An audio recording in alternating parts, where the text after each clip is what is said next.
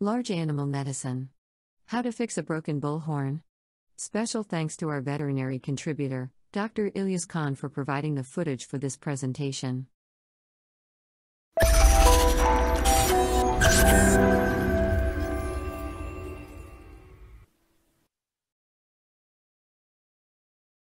Horns are made up of a bony core that is surrounded by keratinous material.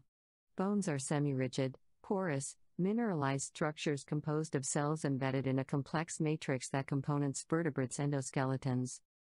Although they appear to be solid structures from the outside, they are made up of living bone tissue interlaced with blood vessels, nerve fibers, and so on.